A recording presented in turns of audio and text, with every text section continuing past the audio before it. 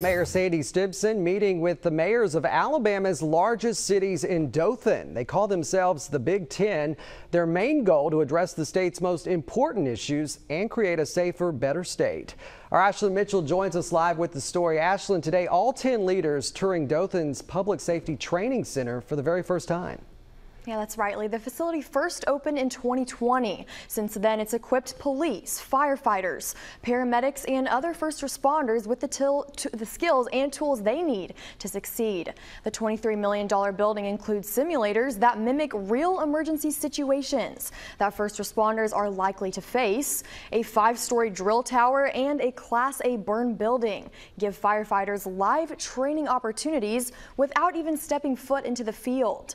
There's even a railroad car training area and propane fire props to recreate the challenges of hazardous materials and industrial accidents. Mobile's own Mayor Stimpson clearly impressed by his tour of the center today. He says he'd like to see the same kind of technology and training right here in the port city.